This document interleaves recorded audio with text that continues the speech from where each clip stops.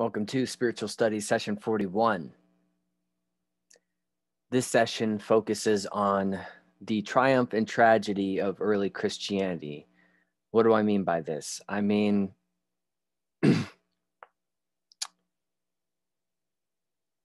the strong potential of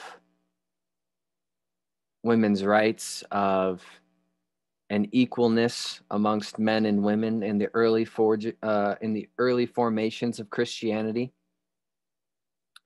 and how it went wrong.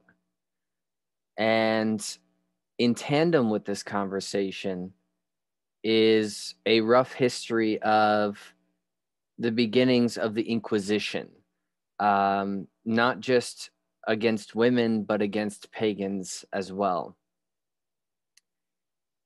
Also gives the ideas behind and decorates the institutionalization that would ultimately come from Christianity.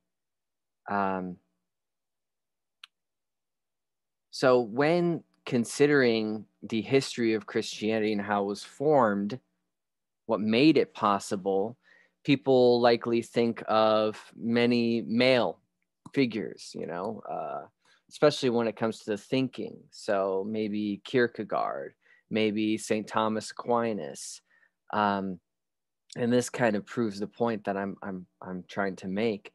Throughout this history, there has been a fair amount of notable women, highly respectable roles, and that this part of the conversation should not be culturally or historically neglected.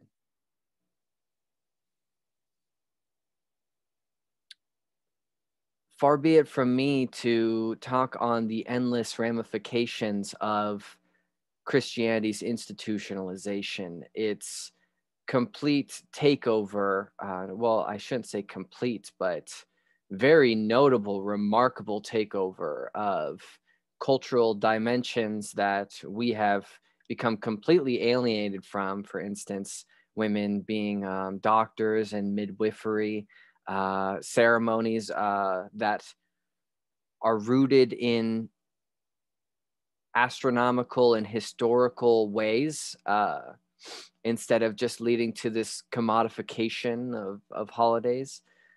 I'm getting away from myself. Getting back into this time period just after year zero, the beginning of the Common Era, as Christianity is proliferating, we notice that it is a very strange set of beliefs in comparison to those before it. For instance, this belief in a finite universe, a finite creation, is contestable. The more commonplace in many beliefs is that it's infinite and stretching, boundless, and the same when it comes to time. So this belief that time has a beginning and an eschaton, a distinct end, is crazy in comparison to much of what was around before. That to say that the universe is not eternal, to say that manifestation, that existence, matter is not eternal, is it's odd. It's just odd in comparison. And so with these kind of idiosyncrasies, these strange relationships with astrology and, not lacking resemblance to Jews, of which they'd already, become familiar, these early Christians would have definitely represented a threat to the status quo, which is interesting, just in contrast, with how it is now, that these early Christians were radicals. And the kind of poster child of this time is St. Justin Martyr. And this is roughly 105 to 165 AD being his lifespan. And this guy started schooling in many respects. I mean, Stoicism, leading to Pythagoreanism, leading to Platonism. I mean, this part of the world was a hotbed of intellectual fervor. But as he was a young philosophy teacher, he was serendipitously at a beach of which he met a man, unnamed as far as I can tell, who gave him a revelatory experience and completely shifted, as if, enlightenment. And he, from that point forward, would act as one of the most fervent supporters of the newly forming Christianity, this new age religion, and made these moves to start a philosophy school, a Christian philosophy school. He would take his time to debate intellectual thinkers, and he was really good at it. I mean, he would shoot people down. So what used to be just whispers with guys like Martyr, it became loud, it became engaged. And in this, he eventually battles this, well, I shouldn't say battle, debates this guy named Croesus. And Croesus did not like being beaten, so he denounced him to the authorities. The charge is practicing an unauthorized religion. And when, put to the test, he refused to renounce. So he, along with 6 of his students, were beheaded. And this is where we get the term martyr. Now, why is this interesting? Well, for one, historically, this is interesting, and etymologically, this is interesting. But one of these students was a nameless woman. So why?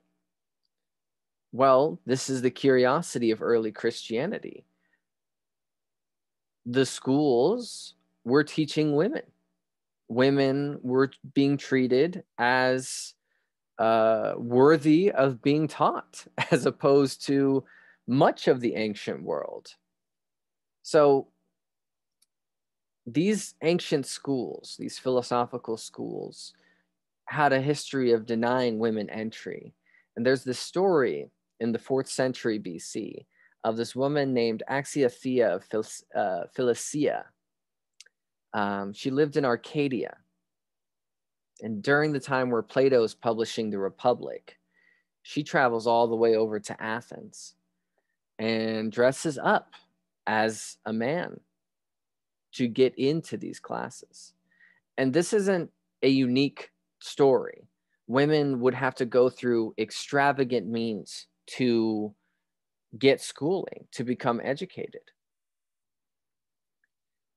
So this contrast of early Christianity providing this schooling is what we can attach to countercultural phenomena. The whatever is popular and whoever is oppressed by the mainstream, by the popularity, by what is expected of society, they will all kind of end up falling in the same bag in the counterculture. There's many good modern examples of this as well. But I just wanted to set the foreground there. And 400 years after this, when we're talking about this common era, the beginning of this common era, who were the ones that actually witnessed the alleged crucifixion and resurrection of Christ? Well, it was a group of women. And his disciples were conspicuously not present, with exception to John near the end, as it's told. And so women were present at the crucifixion, the burial, I've always had a hard time with that, burial, and his resurrection. And so who would have told this tale other than them? that when reading the scripture of Luke and Acts, where did they get this testimony? Not from their own eyes. They got it from the women. And Mary Magdalene, during this early time, was the apostle of apostles, a very undermentioned name in modern Christianity. And a number of others. A number of other notable women during this part in Christianity's history: Appia, Nympha, Priscilla, Chloe, Lydia, and, et cetera, et cetera. I don't want to spend my time doing that. And by the 2nd century, 200 years after this, you see women are going on missionary trips. They are not going as wives. They are going as independent colleagues. There's a place for them here. I hope you're seeing this. And likewise, when it comes to these significant women, there is this apostle, Junia, who only in later Christian history, her name gets changed to Junius. And get used to this, because what was there at the beginning has been altered or completely unmentioned. And to mention the unmentioned, we have this character of Macrina the Younger.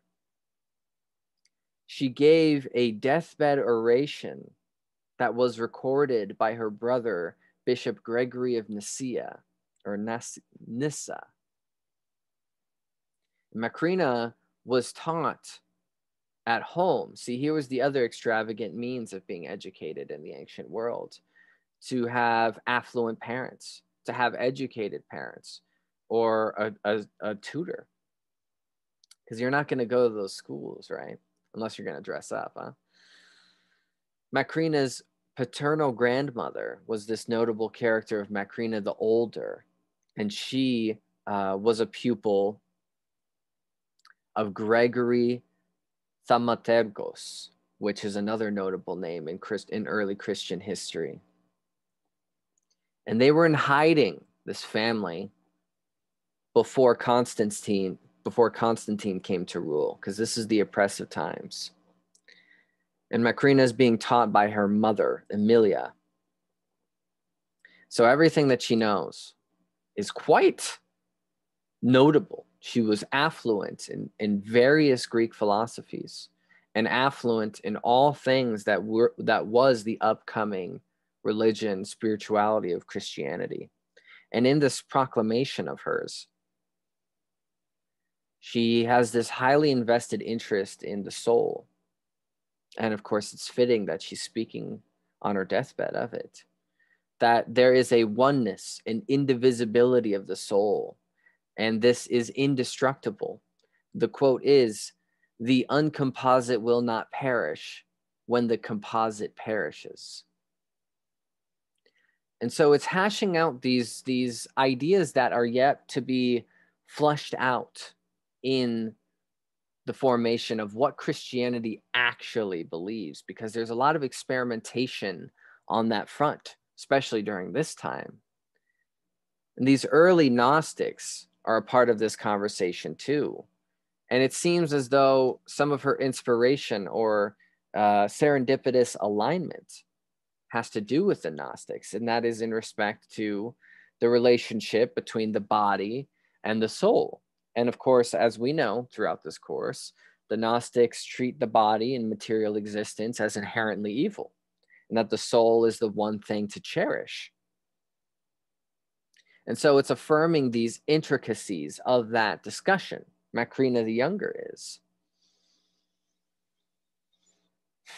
And in pitching this, there is no single concept of an engendered soul. And we'll see that this becomes a conversation, that your soul is dependent on your gender somehow. So her beliefs would ultimately be taken on some fronts, but swept under the rug completely. I mean, have you ever heard this name? Is this a notable part of what is the classical understanding of Christian history? No. So of course it wasn't, because this was in this radicalization that was forming but not complete. She would have been demonized or, swept under purely by the act of her gender. That this conversation of the woman's soul is open-ended. So let's dive a little bit further into what she's talking about. Things like anger or desire, the heat of the body that can come over you. The soul cannot contain these things. It's likened to something much more of a bliss state, a pacifistic. It's only what is within God's image. So these more aggressive tendencies are purely of the body. So you can see the hint of Gnosticism in here. When your body perishes, your soul utilizes another body. It's a spiritual body, which is more akin to it. That you move from the incorporeal to, reverse actually, from the corporeal body into the incorporeal body, but the soul is never without a host, never without a vessel. And this mutuality of the soul, that all are made in the image and likeness of God, the Creator. This was not just her.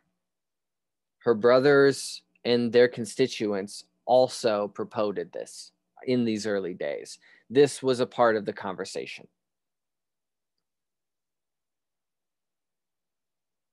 And this also is a good blend when it comes to the philosophies of Aristotle, of Plato, of all of the philosophies that come before.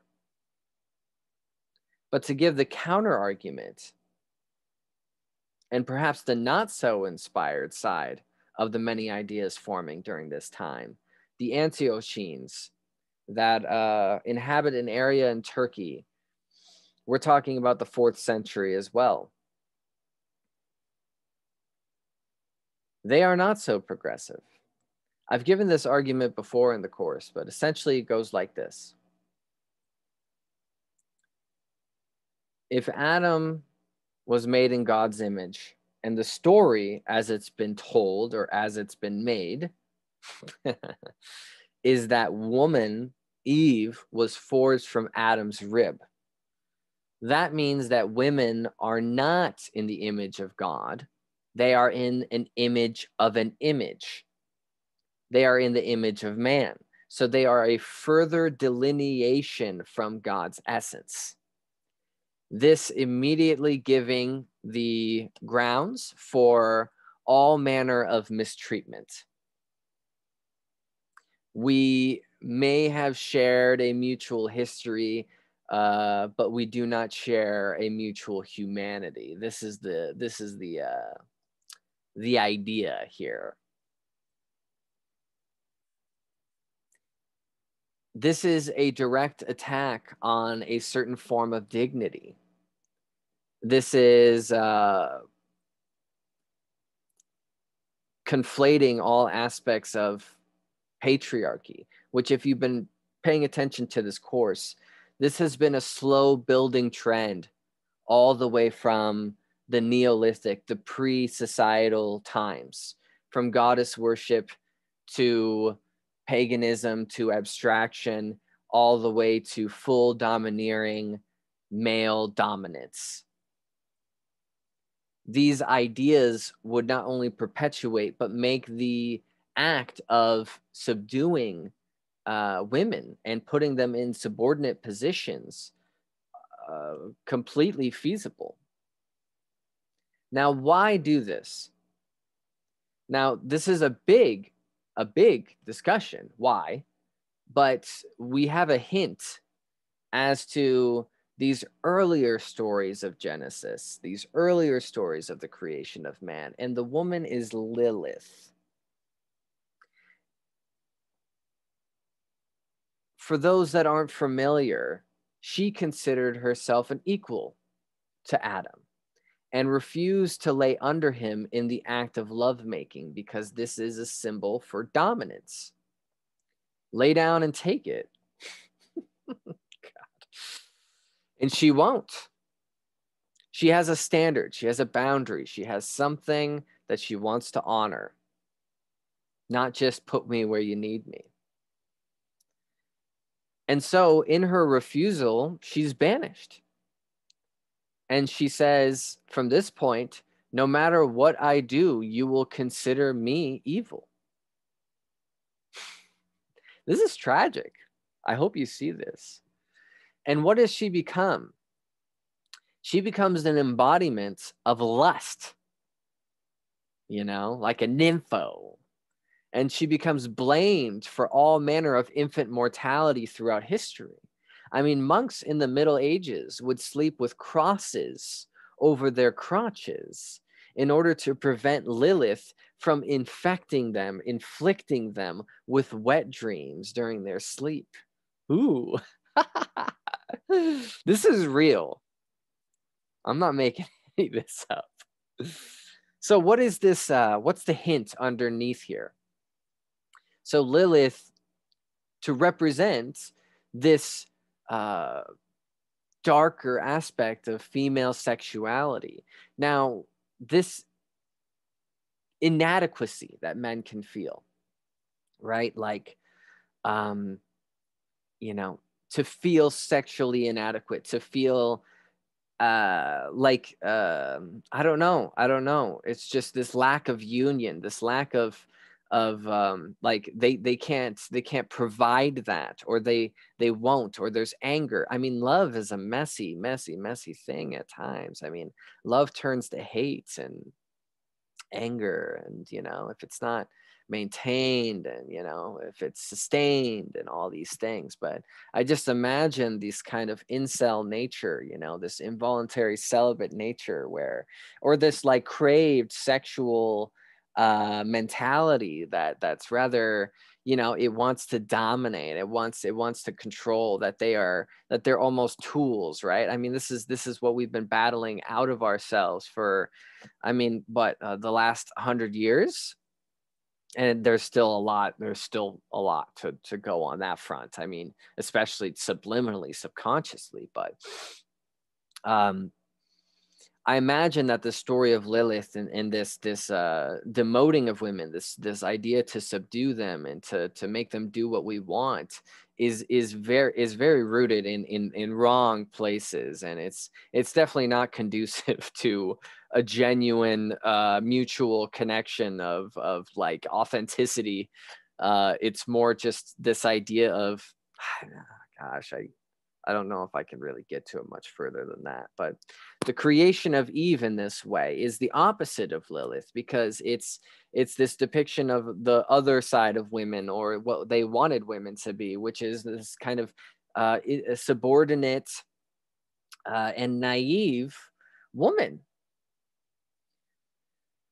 So I feel like these two contrasting stories are really telling. I mean, in the psychology of these early church fathers, and mind you, again, they're not the only ones. There are people speaking to something very, very different than this. But these people are the ones that will win. They're the ones that will ultimately take the cake. I mean, look at the apocryphal testament of Reuben, verse 1, 2, and 5. Women are evil, my children, because they have no power or strength to stand up against man. They use their wiles to ensnare them by their charms. And man, whom women cannot subdue by strength, she subdues by guile. I mean, it's painting this picture of this venomous, like, we have to keep them in control, or they'll ruin us, like, it's so toxic. It's painful. So, and as I've discussed before, especially if you've listened to the witch talk and the Inquisition, this institutionalization of Christianity would have never happened if it wasn't for this obsession with power. And so in this rising authority, Who of these two do you think is more interested in power? Obviously, it's going to be these radicals, these patriarchal, misogynistic folk. It's not going to be the ones that are saying that we're all in the image. You know, if you look at the Cathars, for instance, I mean, they never would set to dominate anyone, and they had equality. They had, oh gosh, okay, I'm getting off it again. Okay, so this group of radicals and this mentality of this innate, written, canonized misogyny, theologically foundational misogyny, is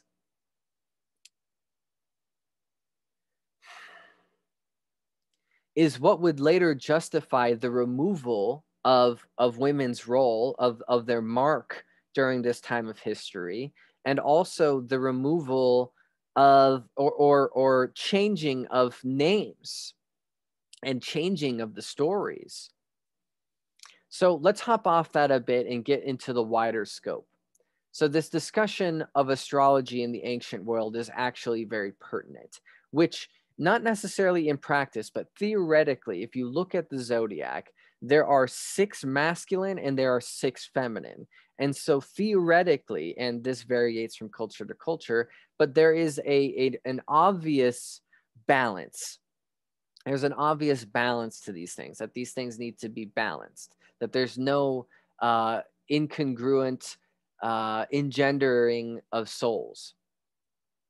And if you look at anywhere in the ancient world, give or take, you see this predominance of astrology in tandem with spirituality or religion, and how it inspires mathematics, spirituality, philosophy, and all manner of human affairs down to agriculture. And this you can never talk enough about, because it's so true when it comes to how we formed as a human civilization, society, what have you.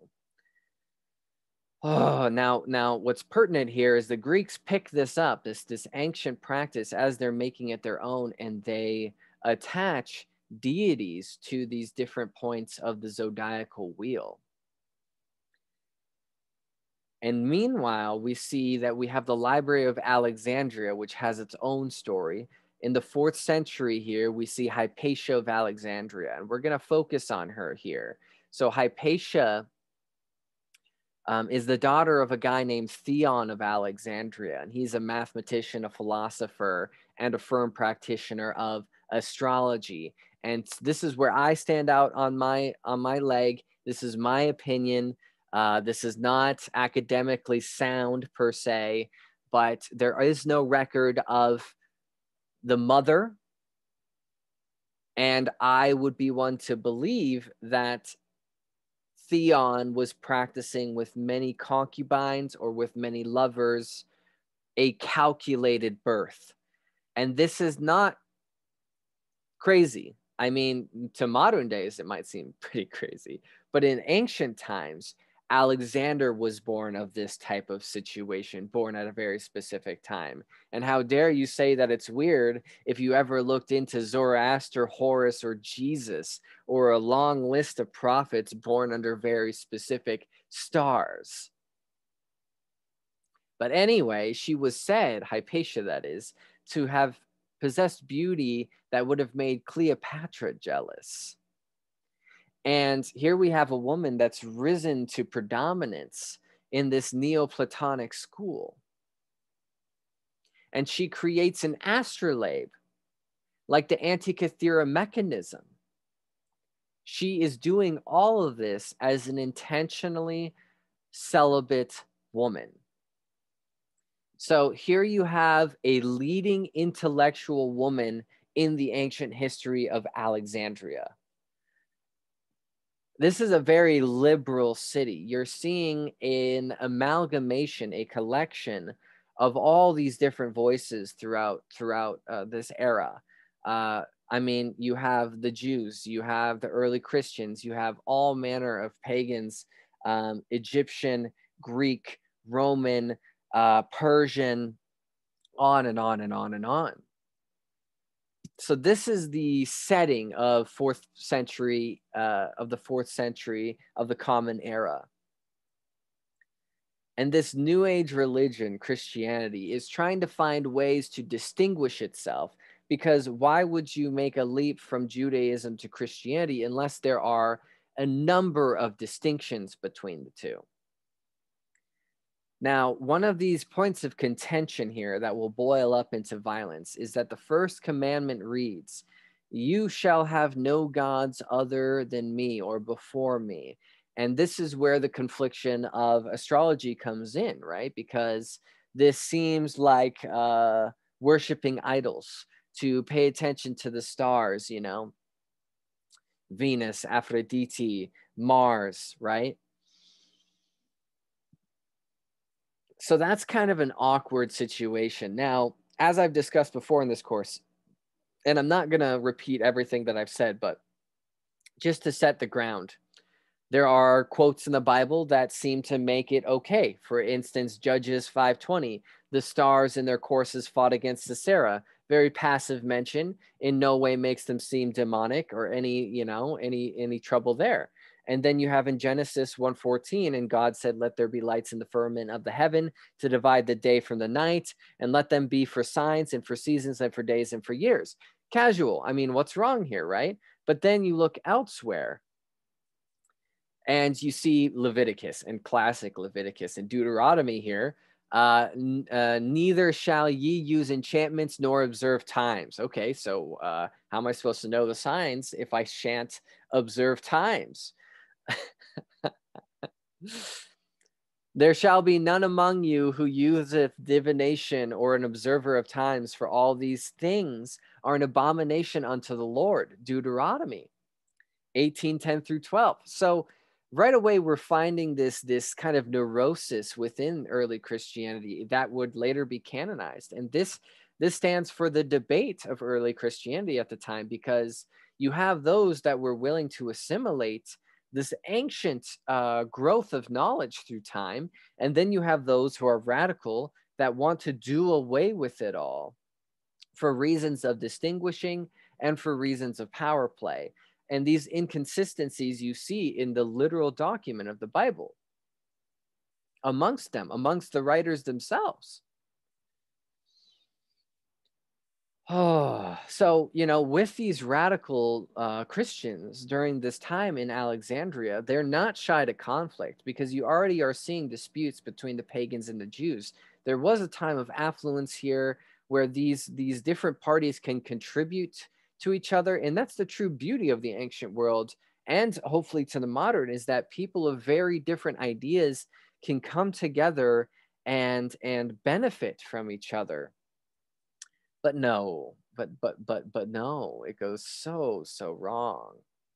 Because I mean, there were years and years of being martyred and underrepresented here. And you would think that this would affirm a patience and a peace-driven ethic, because you do have such commandments as ye shall not murder.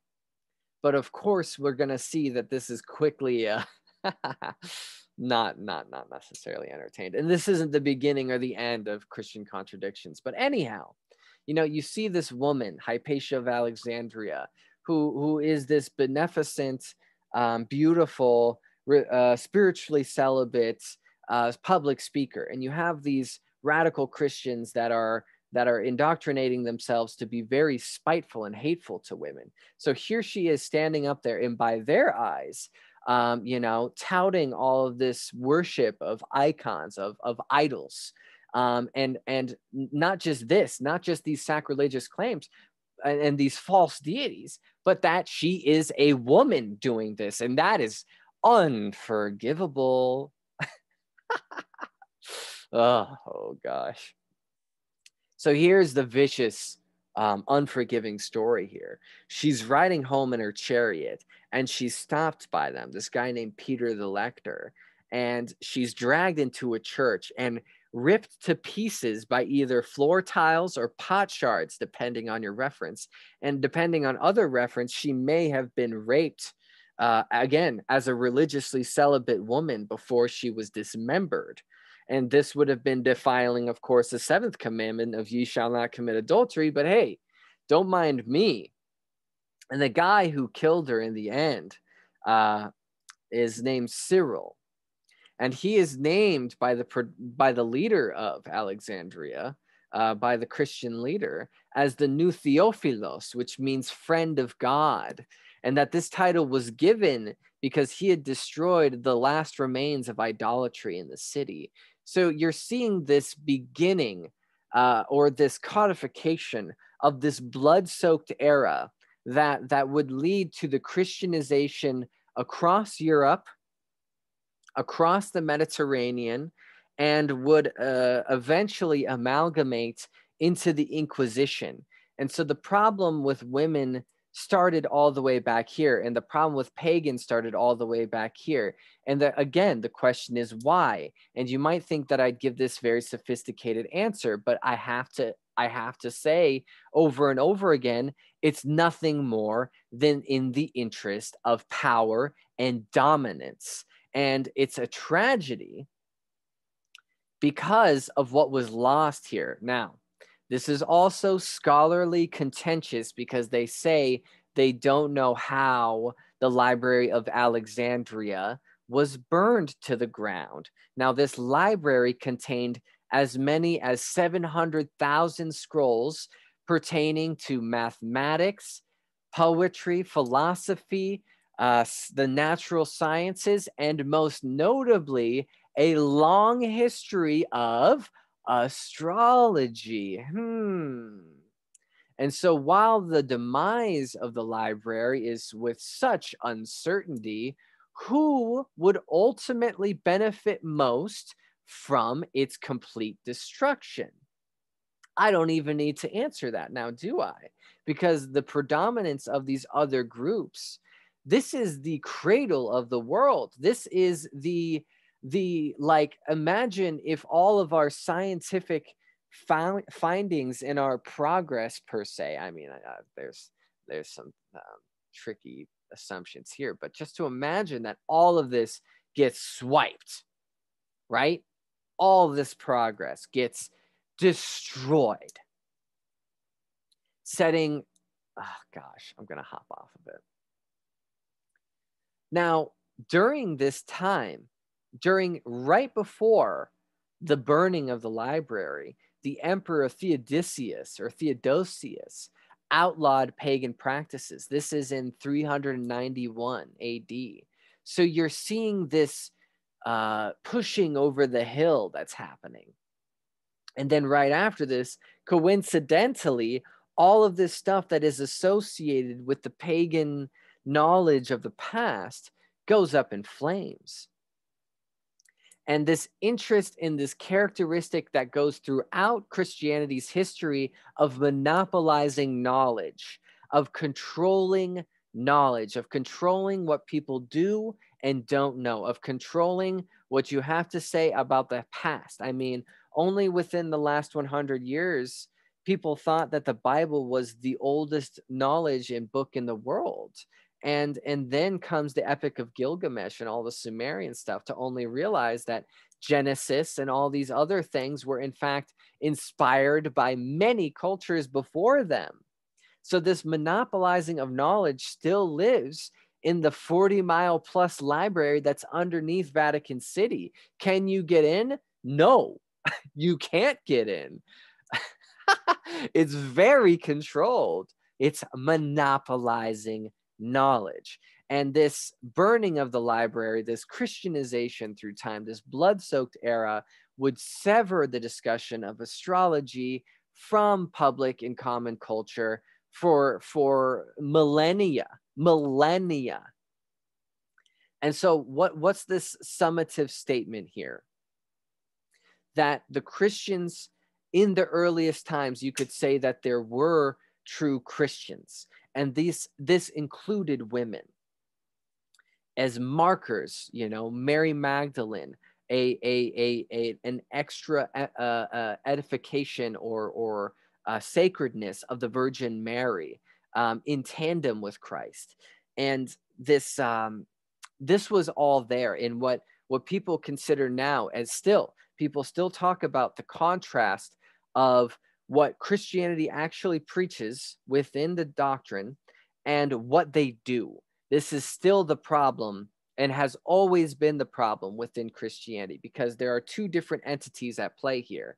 And it's illustrated by early Christianity, the ones that aren't interested in power plays, in ruling, in misogyny, in patriarchy. They're actually interested in what philosophical metaphysics or relationship can be fostered with this concept of God, versus the oppressor. Now, that's the thing. You go from the oppressed to the oppressor. You go from being martyred to making martyrs, and not just making them, but going even harder than what was done unto you.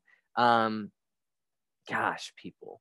So you see this tapestry of women gaining cultural credibility within the countercultural confines of Christianity during this time, and it had tremendous promise, and that women supported, bolstered, provided for the very proliferation, for the very making of Christianity being a thing.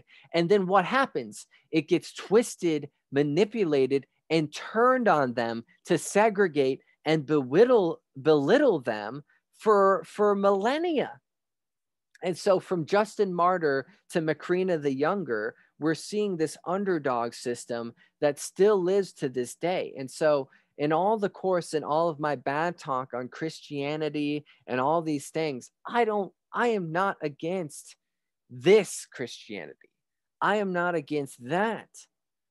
This institutionalization has given me more than enough fodder to speak on, and it still lives. It's not in its heyday, that's for sure. I mean, we wouldn't be talking about any of this if it was in its heyday still. And so here's the discussion. It was requested within the course to talk about this early destruction of pagans, and this early destruction of women's roles in society. And so here it is.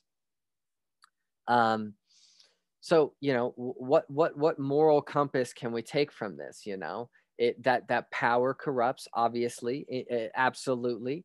That we ought not confuse religious ideals and values and spirituality with these power hungry, ego ridden initiatives of the past. That these two things are not one and the same.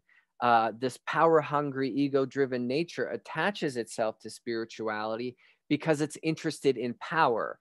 And especially in this point in history, religion and governance were very much in the same bed. So if you wanted to take over and you wanted power, you needed to use religion as your vestige, as your vessel for doing so. Okay. Without me belaboring the point, that gives you this look into this early point of Christianity, and I hope it helps you put some threads together when it comes to this story of the history of religion and how Christianity moved later into the Inquisition.